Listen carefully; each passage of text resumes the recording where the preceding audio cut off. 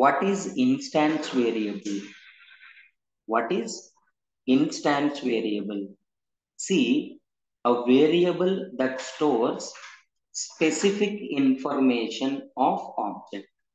Suppose in a banking application, number of account holders are there, but every account holder has their own information.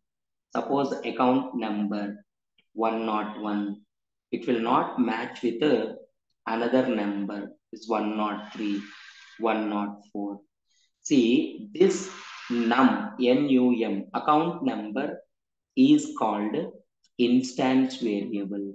How you will create? Right here it is inside the class. Suppose a class name, anything, account we are taking.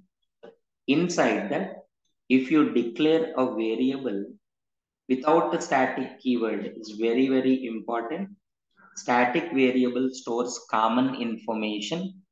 Instance variables store specific information of object. How many times memory will be allocated? Get memory every time when object is created. Get memory every time when object is created. How can we access? Using object address only. We access, we access using object reference. Nothing but object address only. Object address only.